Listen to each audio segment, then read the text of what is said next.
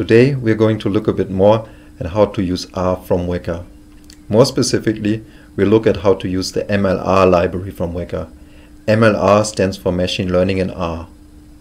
This library includes many of the learning algorithms that are available in the R environment, all nicely bundled up in one package.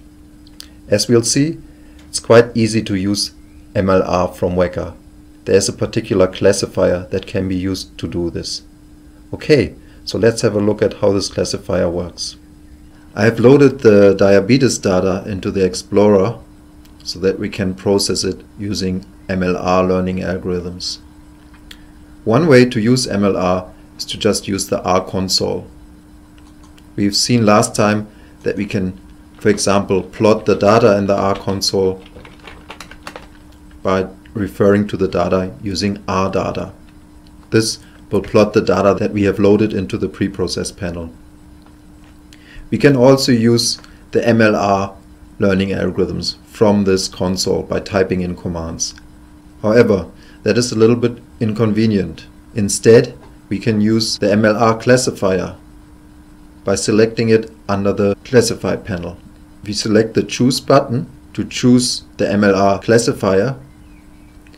As you have seen, this has taken a while because Weka actually needs to download and install the MLR package in R the first time we want to use it. However, once this has happened, we don't need to install the package again, so this will be much faster in the future. Okay, now you can see here that we have an MLR package in the classifiers package. And there's an MLR classifier there, so let's select that. The MLR classifier wraps the MLR R library for building and making predictions using various R classifiers and regression methods. Right, just like with any other Weka classifier, we have the text box up here which contains the configuration information for the MLR classifier. Let's just run it with default settings. We press the Start button, and by default the MLR classifier runs the R-part learning algorithm in R. This builds a classification tree from the data using the CART decision tree learning method. We can see that it gets 75% accuracy in the cross-validation on the diabetes data. And we get all the other performance statistics that we are used to as well. So really, we treat the learning algorithm in R just like any other Weka learning algorithm. For this to happen, behind the scenes, the MLR classifier actually has to transfer the data into the R environment, build the classifier in the R environment, and then also feed the test data to the classifier in the R environment and get the predictions back. But it all happens transparently. Further up, we can see the tree that has been generated from this data in textual form. We also get some information on the learning algorithm that was used and the package it originally comes from. So we used R-part, which is a classification algorithm. So in MLR it's called classif.rpart. This learning algorithm comes from the R-part package, which is a separate package for R. The MLR package for R just bundles algorithms from a lot of other packages that are available in R in one convenient interface, which we can easily make use of using the MLR classifier. Okay, the name is given here, and also some properties of this algorithm. So it can deal with two classes, can deal with multiple classes, it can deal with missing values, numeric variables, numeric attributes in other words, factors, which are nominal attributes. It could also potentially deal with ordinal attributes. It can produce probability estimates, and it can deal with instance weights. Okay, so this is the R-part learning algorithm from R. But there are many other learning algorithms that are available in the MLR package, and most of them are available through the MLR classifier. We can choose the algorithm we want to use by using the R-learner property. By default here we can see that R-part is chosen, but there are many other algorithms that we can choose from. There are many classification algorithms, and there are also many regression algorithms. Right. Let's run one other classification algorithm in MLR. Let's run random ferns. This is available as classif.rferns. Living in New Zealand, I'm quite fond of ferns, and it's intriguing to see that there's also a learning algorithm that generates random ferns. Now you can see that when I've clicked this, nothing happens for a while because Weka actually has to download and install the rferns package. But that has happened now, and we can use this classifier. A fern is a variant of a decision tree where all the tests at one level of the decision tree are exactly the same. So they all test the same attribute and they perform the same split of the data. So a fern is a restricted form of a decision tree. Just like the random forest classifier does for regular decision trees, it generates an ensemble of ferns. Okay, let's try this.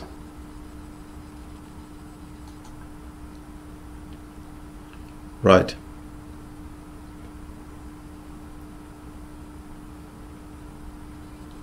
Okay, so this classifier is slightly less accurate than the rpart classifier, but there may be other data sets where it outperforms rpart because it is an ensemble classifier.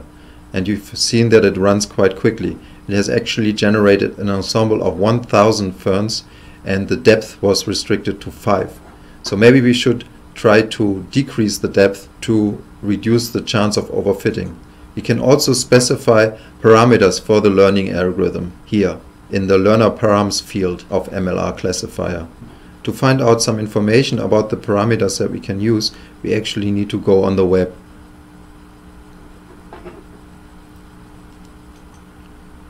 It's best to go to the list of learning algorithms that are available in the MLR library first. To do that, we just search for MLR integrated learners, and we search for the release version of MLR. There's also a development version. Okay, so the first link here is the link we want. We have the integrated learners here. This has a list of all the learning algorithms that are in the MLR package, and most of them are available through the MLR classifier in Weka.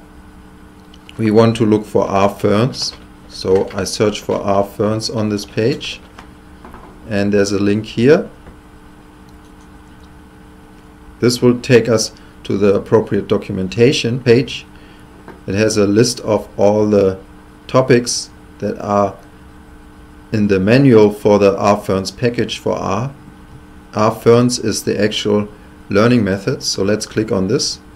Right, and here we have some information on the usage of the method. We have arguments that can be used in R. X and Y is just the data, we can ignore that, that's filled in by Weka, by the MLR classifier. Formula, we can also ignore that, and data, yes, we can ignore that as well.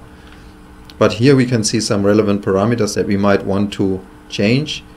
We can change the depth, for example, of the ferns, and we can change the number of ferns. So let's change the depth. Let's try to reduce it in our experiment. So what we do is we type depth equals perhaps 2 if we want to reduce the depth to 2.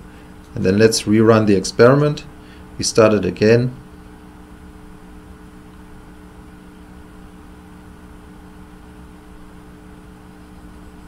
Right. We can also specify multiple parameters. We can change the number of trees that we want to generate. So by using the ferns argument, we can say how many ferns we want to include in our ensemble.